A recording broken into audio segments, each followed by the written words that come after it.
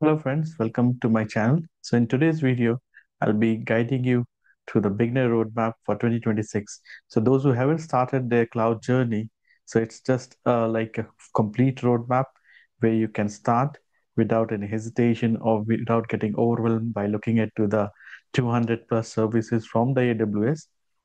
So basically, I want to say that like we don't have to learn everything. So you do not know everything. You just need to start. You can just jump start with the AWS free tier account and you can start looking into the services that I'm going to showcase you now. So as I mentioned, like when we look into the AWS, so mostly people look like how many services, which domains they are, and looking into those complex scenarios. So they fear like they might get billed or they might get like break the things and all. So instead of thinking all those things, we can just start with a free tier account, set up a budget over there, so it won't get you might not it won't get billed with some unwanted amount and all. So try to learn the basics first, and then try to spin up some resources. As soon as you finish up with those resources, you can just completely remove those, terminate those resources. So basically, you're not late, you're not behind. So AWS is very learnable and you can get the resources. You can get lots of content on YouTube, on Google, even in the community. There are lots of options are there. Even you can have in the skill builder, you can have some demo tutorials there. Even you can find lots of things on my channel. Even in this video description, I will be sharing with a few like jumpstart demos so you can start your cloud journey with the AWS. So basically, no one knows everything. Like even I also don't know most many of the things that are there in AWS. So, but still, we can keep on exploring and keep on progressing slowly, and that can lead to a perfection. So, the thumb rule one, like do not learn everything. So there are, as I mentioned, there are 200 plus services. We should just focus on small and take step by step. So the very first thing that you need to know is the AWS S3 storage. So for storing the files, backups, what kind of files can be stored, and how it is being stored, what are the different properties, then encryption, then we can have permissions, what is public and what is like you can how you can restrict the policies of a bucket. So these kind of things you can explore it like by simply creating a bucket. Then you can, once you finish with a simple bucket, you can like go and explore what are the different kinds of buckets, what are the different kinds of permissions I can assign, and you can also start making your one some static website. You can host a static website with S3 bucket. So it is the most common scenario, S3 storage, that is being used widely in many use cases. So you can start with the storage part first. Then you can move on to the compute, AWS EC2, so the virtual cloud server. So once you explore this, you can first explore with what are the different instance types, what is AMI, how it is being linked to an instance type, and what are the storage, what is elastic block storage, and what are the security groups, what is key pair values, what are the best practices of having key pair values, and then what is user data that we need to give some instructions when you are running a EC2 instance. So these are the basic things that you can do with the EC2 instance. Later on, you can explore the various stages that what is terminate, what is start, stop instance, why I'm being billed, why I'm not being billed. So you can also have a simple EC2 web server where you can just run an HTML page if you're having just a normal web. You can have Apache and you can just run a single index page. So these are the small things that you can start up with the EC2 instance. So, and along with that, you can explore like what is security groups, what is inbound rules, what is outbound rules, what is a public IP, what is a private, what is even you can have it endpoints, how you can have the VPC endpoints, how we can access what is EC2 instance connect. So how we can access our EC2 instance from our machine, try to explore it. So all the things, small things, you can cover it up. So one topic that you're choosing, like try to finish it all its aspects. Like you can also check with the logs, and you can look into the various metrics of this EC2 instance in order to know the performance and all. So you can cover all these aspects in this EC2 instance from the compute perspective. Once you finish up with this EC2 instance, then you can go ahead with the IAM security. So basically, you can create some users, you can assign some permissions, you can have some roles being defined.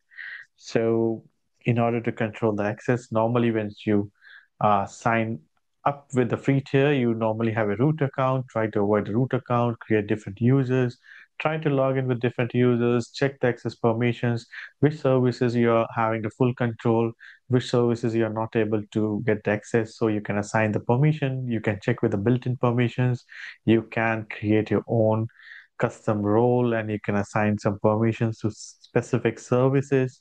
So this is how you can explore. So as I told you, never use a root. So always try to have like some other accounts being created, admin accounts. You can give some privileges that it can use all the services, and then you can have a certain users, they have only access to the S3 or EC2. So like that, you can log in and you can explore how this IAM works. So the next thing is you can have a VPC, virtual private cloud. So you can have the networking basics, routing table, how this routing things works, what is a public and private subnet, what is NAT gateway, Bastion, and all those terms. Try to learn it. What is subnet and internet gateway. So all those things you need to cover up with the VPC. So try to learn the basics. Like normally, if you are from networking background, you need to know subnet, CIDR, routing, and all those things. You need to know it. So in the VPC, but don't get into more details, just the basics in order to get awareness about what are the key concepts in the VPC. So the most important, what is apply public and private subnet, what are the things that you need to keep it in the public and private subnet, those things you can explore. Okay, next one, the most interesting one, that is a Lambda serverless.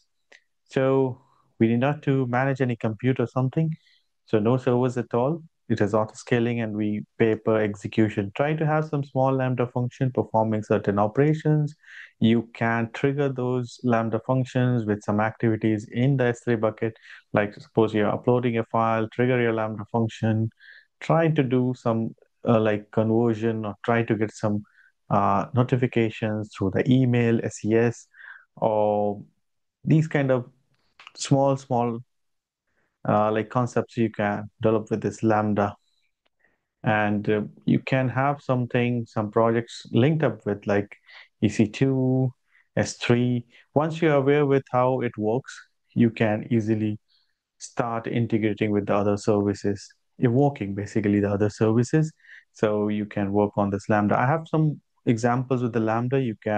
I will put all the like in the beginner way, like how to proceed. So I will put in the description of this video so you can go through it one by one.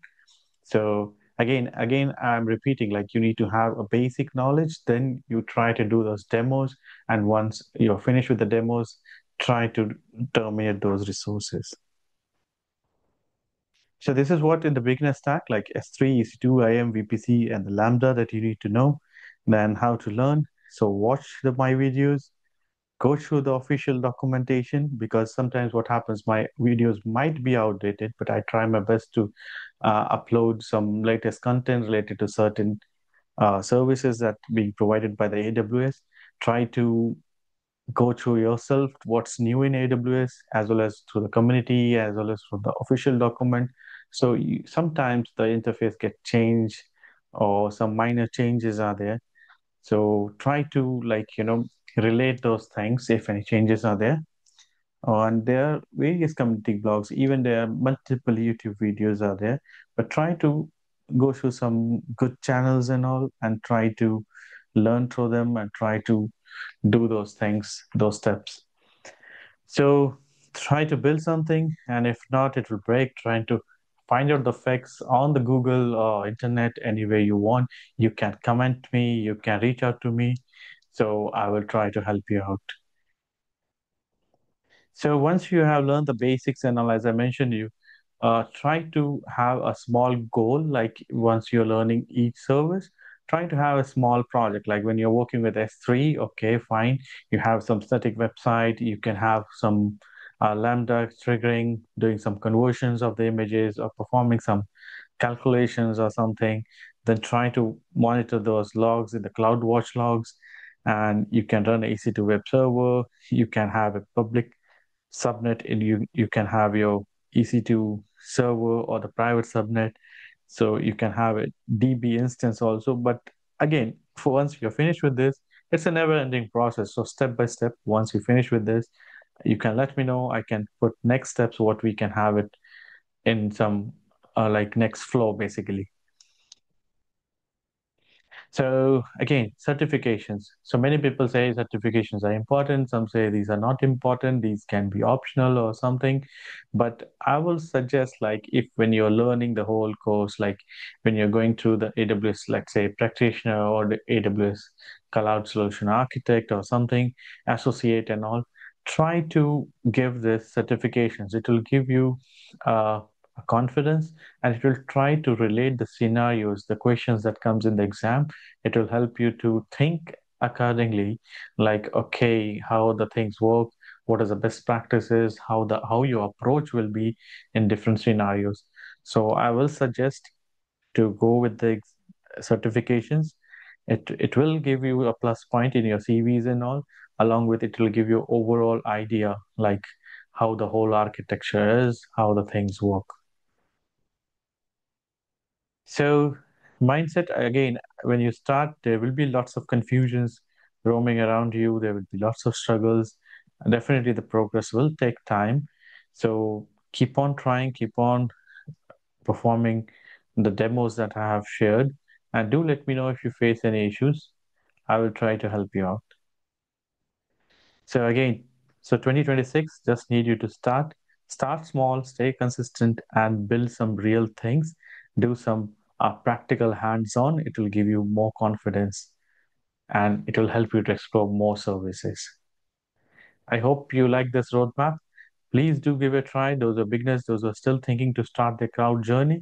So do let me know in the comments section if you require something, some other, if you face any challenges or if you face any troubles running those services. I hope you like this video. Do like, share, and subscribe to my channel. Thanks for watching.